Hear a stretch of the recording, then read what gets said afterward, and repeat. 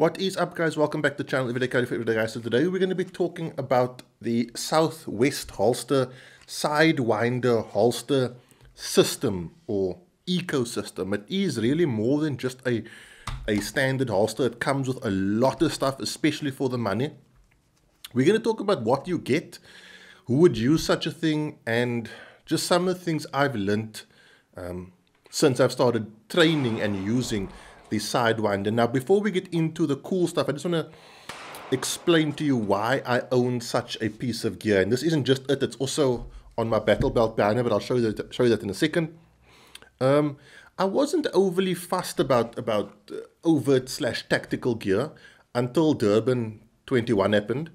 And the reason that affected me so much was because I knew people in Durban, and I'd been speaking to people on a daily basis about the things that were going on in Durban, and they said to me, look, get kitted out now, rather, because if this kind of thing ever does happen to you where you are trying to get kitted out, then it's too late. And since then, I've really dedicated myself to getting overt gear, plate carriers, and that sort of thing. Okay, so that's my why, right? But you're going to have your own why, and I'll explain to you throughout this video why you might be someone who wants to invest in this kind of thing. Now, firstly, what does the Southwest Holster Sidewinder holster system entail? Okay, first of all, you're going to get a holster. Now, this is a holster for the Surefire X300, and it does make sense if you're going to go for this type of holster to go for a weapon light option, because you are carrying it outside your waistband, you're carrying it on a rig, so it's not really that difficult to carry, right? But this is not your EDC setup, obviously. Okay, so you're going to get the holster with a hood system, a hood retention system, and I'll talk to you about why this is here a little bit later on. It has obviously a mechanism by which the hood is disengaged. You are going to get a quick detach mount or bracket, right? So this is quick detach bracket A, okay? Then on your belt, and I thought I was going to take this off my belt, and then I realized, nah, it's not happening. I'm not taking this off my belt. You get the second part of that quick detach system, as well as a drop leg mount and a really nice thigh strap, which is very grippy, rubberized texture on it. Now, for all of this, right, it costs 4,000 Rand, or like $230, $234 or something like that.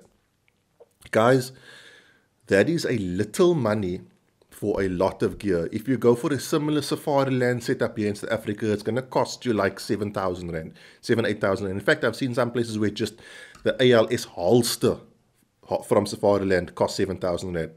So in terms of value for money, for what you're getting for this setup, you really can't beat it. If I'm honest, there's not much that can compete with it. Now, everyone's positioning of their holster is going to be different. You'll see mine is slightly towards the front, almost at like the 2:32 o'clock position.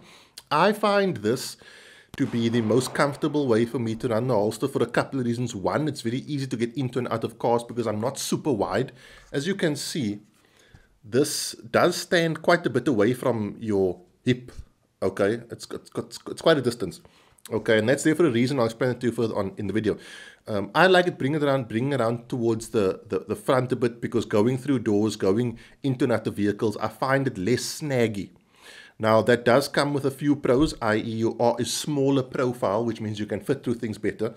But the disadvantage is going prone is going to be very difficult. You know, maybe climbing over a wall could be a bit more cumbersome than for someone carrying it at 3 o'clock. You've got to find what flavor works for you and where you are most efficient. This is going to be something that's going to be different for everyone. Everyone's going to have their perfect position. Just like some people prefer to carry appendix, some people prefer to carry strong side. No one is going to be the exact same as everyone else's. Now, the way the holster works, guys, the firearm is empty and safe, so don't stress about that. You've got pretty much a Southwest Holsters Mamba holster. This, by the way, is a Safariland drop leg mount. This cost me 750 Rand just for this piece of black plastic, right? So it's basically a Southwest Holsters Mamba, right, with a hood system, like so. Okay, you can't buy this mechanism separately, so don't try. All the added mechanisms like the quick release, the hood release system, those are all, as well as the drop leg and the quick release mount on the other end, are all from Blade Tech, right? And like I said, you buy this entire unit as one unit. Okay, so you've obviously got this hood on here that prevents your firearm from coming out. Now, guys, that isn't only to prevent someone from stealing it, right? Yes, it is there for that, but think about it. If you are in law enforcement or security or everything else may be, you might be running, climbing, jumping, falling over a wall, getting assaulted, or everything else may be. You don't want your firearm going flying. That is one of the primary reasons for this hood system here. Now, obviously, it's very important that you're able to get your firearm out of the holster. And that is where this little lever comes in, okay? Now, it's not a press down. It's a press to the rear, right? Have a look. Okay, so what I recommend and what I've done, and I've gotten pretty fast, is coming down with my thumb. Man, this is going to be really difficult to show. Coming down, so when I go for my holster, my thumb immediately goes onto that hood system, onto the release system. Then I drive down and pull out. And you're able to get a really good, really acceptable, high tang grip coming out of the holster. That's very important. You don't want your retention system to affect your grip, because your grip has to be consistent. The same grip that you draw and intend to shoot with, that's got to be the grip that you achieve on your holster from the get-go. So if you do get one of these, don't try to do that. You can do it, but it creates an inefficient and low tang grip, right? Go above it and then bring down. Then when the firearm comes out, look at that, you got that high tang grip and you're good to go. And as I said, with practice you can get pretty quick, but you do have to practice, because when I got this, man, I can't, like a ton of times I ended up just yanking that thing upwards and not disengaging the quick release. It is or the hood, it is something you really have to practice. Guys, so this is really difficult for me to show, but basically you've got the one side and it basically slides in and locks, right? And then on the other side, this would be so much better if it wasn't on a heavy belt. There's like a little door that you can see right there. I think that's it, right? That door closes and then the holster is locked in place.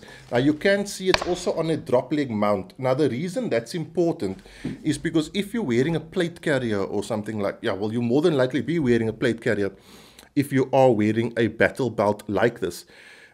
You want your firearm to sit a bit lower, because if it's on your hip, where a standard 3 o'clock outside the waistband holster would be, you tend to draw it up into the plate carrier and it becomes really difficult. So you want to ensure that this is on some kind of drop leg mount in order for it to clear your plate carrier when you draw. I do just want to remind you that Southwest Holsters also has a 15% discount running on their online store. I believe it's www.southwestholsters.com.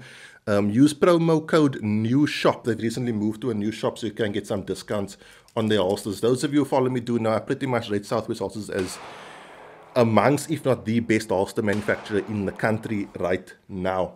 Guys, the Southwest Holster Sidewinder, I think for the money and the fact that it's locally produced, and I don't know of any other company in South Africa producing this, I think it's pretty much the go-to for overt carry setups. And everybody's reason is going to be different, whether you are a prepared civilian or you are someone who works in the industry where you want to carry something like this. You do want something that is reliable, made by a good company, and is going to ensure that your weapon is A, retainable, and B, accessible at the same time. Guys, I do just want to say, I have had thousands of practice draw strokes, and this Blade Tech quick release system is still as springy as it was the day I got it. So that's obviously very important, especially if you're going to wear this professionally.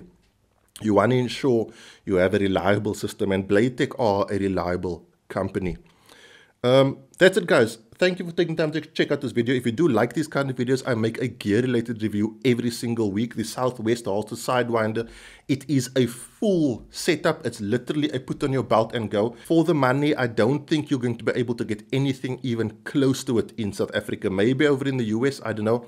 But for $230 odd, it's quite a good setup, 4,000 Rand. That's it, guys. Have a good week. I'll see you in the week for the vlog. Be safe, train hard. Cheers. God bless.